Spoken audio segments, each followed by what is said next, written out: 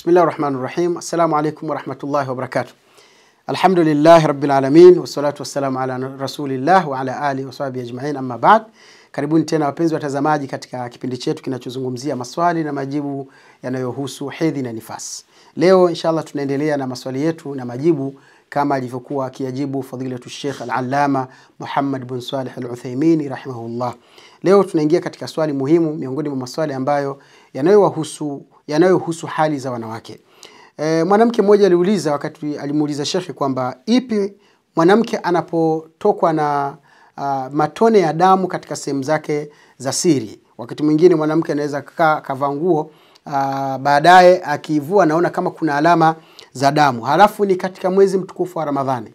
Hali hiyo ikaendelea kwa mwanamke Ramadhani yote. Ipi hukumu ya saumu yake wakati ambapo alipokuwa amefunga au anafunga na anaona ile hali? Yani mwanamke amefunga Ramadhani akienda kubadilisha nguo zake labda au anaona kama kuna alama za matone ya damu katika sehemu yake ya siri, yani kwenye nguo yake ile. Na ni mwezi wa Ramadhani na amefunga. Hukumu yake nini? Kwa kweli ukiona swali kama hili kwa ghafla tu mwanamke akapatwa na tatizo kama hili, anaweza akashindwa kujisaidia mwenyewe. Lakini kupitia hiki kipindi mwanamke atajua ufumbuzi wa matatizo ambayo yanayomhusu na yamekuwa yamemsumbua kwa siku nyingi. Sheikh anasema saumu yake, yani saumu ya mwanamke kama huyu ambaye anayeona vijitone vya damu au alama za damu au anayetokwa na alama za damu katika sehemu yake ya siri, saumu ya mwanamke huyu ni sahihi. Saumu hiyo haina tatizo. Wama hadhihi niqat, ama haya matone ya damu yanayotoka, falaysat bi shay'in, si lolote wala si chochote, li annaha min al-uruq, kwa sababu haya matone yanatokana na mishipa ile ya damu.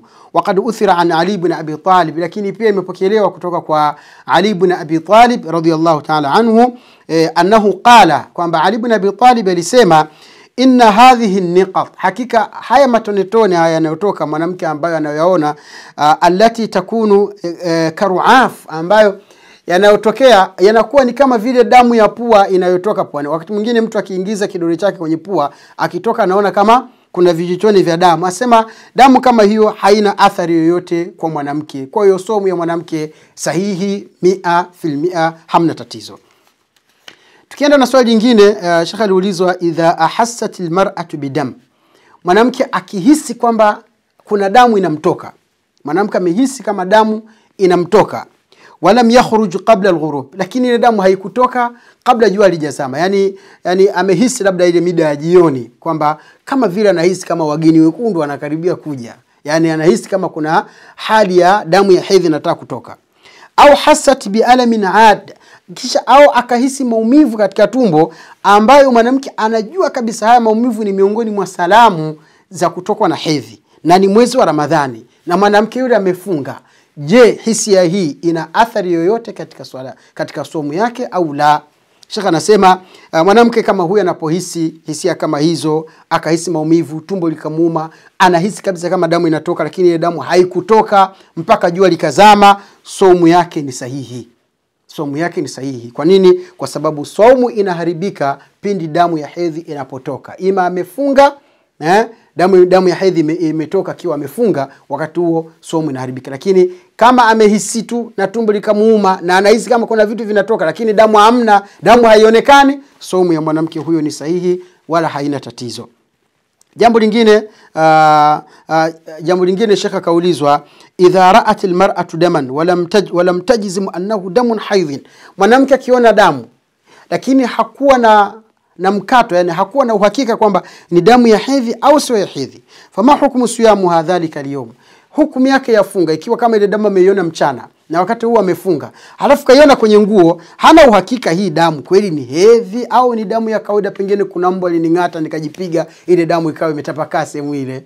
Tabani inawezekana yote, lakini hana uhakika huyu mwanamama ya kwamba ile damu aliyoiona ni damu ya hedhi. Hukumu yake nini? Anafanyaje?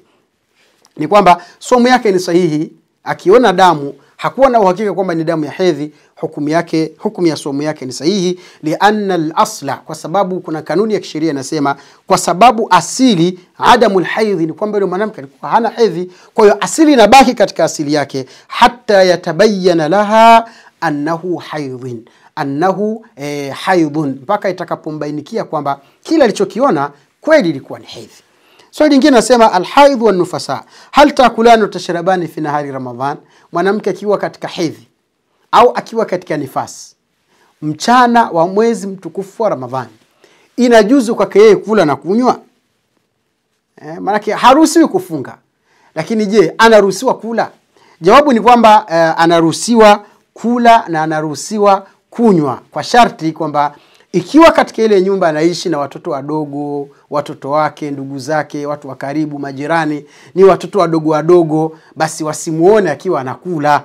Wasimuone. Kwa nini? Kwa sababu wakimuona akiwa anakula wanaweza kasambaza mtaa mzima kwamba mama hafungi.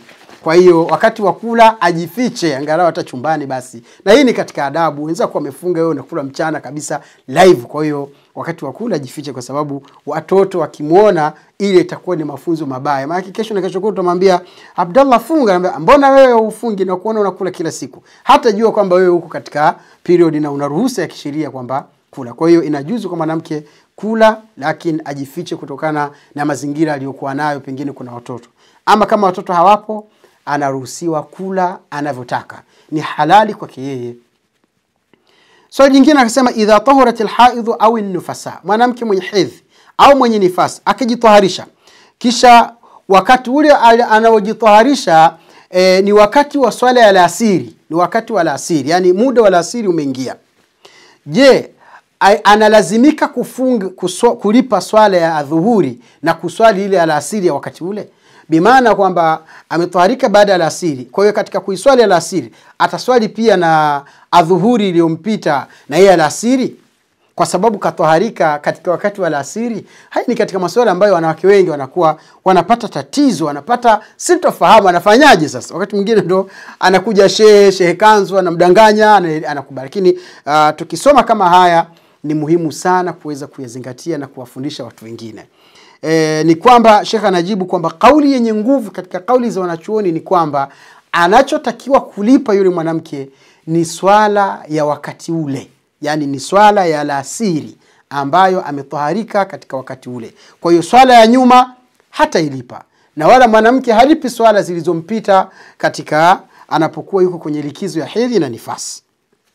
Kwa nini? Kwa sababu liannahu, kwa sababu la dalilan ala wujubi salati dhuhur, hakuna dalili yoyote ambayo inayomfanya mwanamke aweze kulipa swala ile ya dhuhuri iliyompita. Wal aslu bara'atu dhimma, na kuna kanuni ya kisheria inasema asili ni inatakiwa mtu asiwe na dhima yoyote anayodaiwa. Yani asili ni kutokuwa na deni. Kwa hiyo hana deni la dhuhuri, kwa sababu wakati wa dhuhuri alikuwa katika hedhi, bali anatakiwa alipe swala ya anatakiwa aswali swala ya alasiri, kwa sababu amejitaharisha wakati ule.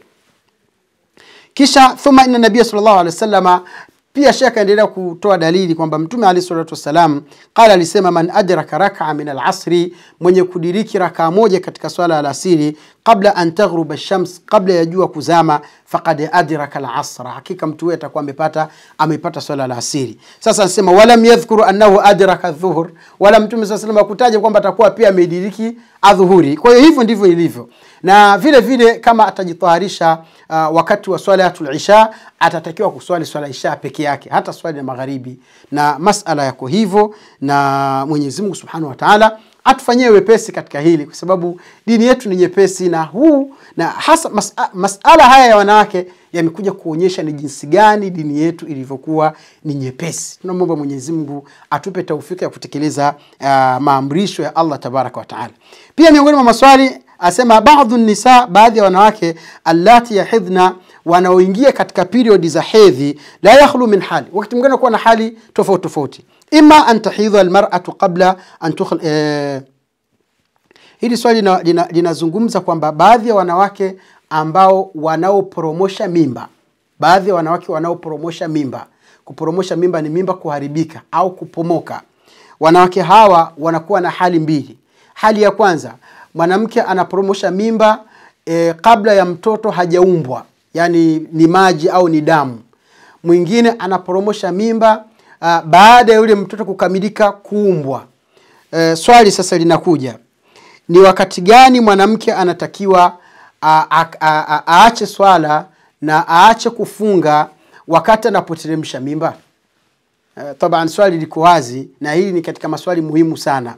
Ni kwamba Sheikh amejibu hapa kwamba mwanamke anapoporomosha mimba yake, anapopata bahati mbaya, Mwenyezi Mungu amempangia mimba ikaharibika, ikiwa kama atakuwa yule mtoto au ile mimba imeshakamilika kuumbwa, basi ile damu yake inakuwa ni damu ya nifasi. Na kama ile mimba haijakamilika kuumbwa, yani kilichomo tumboni hakijakamilika kuwa ni binadamu tayari, basi ile damu sio damu ya nifasi. Kwa hiyo katika hali ya kwanza ya kwamba kile kiumbe kimekamilika kuumbwa, kwa hiyo kimeporomoka, basi ile damu inayotoka kwa mwanamke ni damu ya nifasi. Katika hali kama hile mwanamke anatakiwa asifunge na anatakiwa asiswali mpaka ile damu itakapokatika. Lakini kama ile damu ambayo iliyotoka imetoka kwa sababu ya mimba iliyoanguka kabla ya kiumbe hakijakamilika kuumbwa, basi ile damu ni damu ya uchafu. Wakati inatoka ile damu, itatakiwa ni wajibu kwa mwanamke aswali na ni wajibu kwa mwanamke afunge kama ataweza kwenye swala la kufunga. Lakini kama hataweza katika swala la kufunga, atalipa katika masiku mengine, kwa sababu inahesabika kuwa ni katika hukumu ya watu ambao ni wagonjwa. Swali lingine linakuja hapo, na hili ni swali muhimu sana, ingawa halikuelezwa, isipokuwa ni kwamba je, ni wakati gani kiumbe kinakuwa hakijaumbwa, hakijakamilika? Ni pale ambapo mtoto anakuwa kuanzia siku moja, yani ile mimba ya siku moja mpaka siku 80. Kuanzia siku moja mpaka siku 79. Yani mimba ikiwa ina siku 79 kushuka, au kuanzia siku moja kupanda mpaka 79, hii mimba hii inakuwa haijakamilika kuumbwa. Kwa nini? Hadithi Mtume alayhi salatu wasallam anasema mtoto anakaa katika tumbo la mama yake siku 40 akiwa ni maji na siku 40 akiwa ni damu. Kwa hiyo ukihesabu hizi siku unakuta ni siku ngapi? Unakuta ni siku 80. Kwa hiyo wakati ambao mtoto anakuwa ni damu, anakuwa ni maji na anakuwa ni damu, hapo hakijaumbwa kitu. Kwa hiyo kisha katika ile hadithi kasema kisha anakuwa 40 zingine ambayo inayotimiza siku 120, mwanamke anakuwa ni mnofu. Akishakuwa ni mnofu tu basi tayari ashaumbwa. Kwa hiyo kuanzia siku 80 kupanda juu, mimba ikianguka yenye siku 80 kupanda juu, basi ile damu inayotoka inakuwa ni nifasi. Na mimba inayoanguka kuanzia siku 1 mpaka siku 79, hii damu inayotoka inakuwa ni damu ya ugonjwa ambayo haimziwi mwanamke kuswali. Kwa hiyo nimependa niweke wazi vizuri kabisa katika hili, ili mtu aweze kufahamu, sije kubaki na wingu. Lakini nadhani inshallah kila kitu kiko sawa. Kwa hiyo mwanamke anayeangusha mimba aangalie mimba yake ilikuwa na miezi mingapi. Ikiwa kama siku yake mimba yake ilikuwa ina siku 79, au kuanzia labda mwezi mmoja, hiyo ni maji, au miezi miwili, hiyo inakuwa ni damu tu, bado kiumbe hakijaumbwa vizuri. Kwa hiyo mpaka kiumbe kiwe kimeumbwa sawa, kiko vizuri kwamba ni mwanadamu tayari, anatakiwa awe na siku kuanzia 80 kupanda juu, anakuwa hapo ndio anakuwa ni kiumbe. Na mwanamke anapoangusha mimba katika hali kama hiyo, basi ile hedhi inayotoka inakuwa, ile damu inayotoka inakuwa ni damu ya nifasi. Kwa kuwa ni damu ya nifasi, sasa haruhusiwi kuswali na haruhusiwi kufunga. Jamani, haya ni muhimu sana kuyajua na tuyafikishe kwa watu wengine, ili na wao wapate faida. Tukutane tena katika kipindi kingine kitakachokuja. Tunamuomba Mwenyezi Mungu athibitisha haya tunazungumza katika nyoyo zetu, atupe taufiki ya kuyafanyia kazi. Hadha wallahu a'lam. Sallallahu ala nabina Muhammad wa ala alihi wa ashabihi wasallam. Wassalamu alaykum wa rahmatullahi wa barakatuh.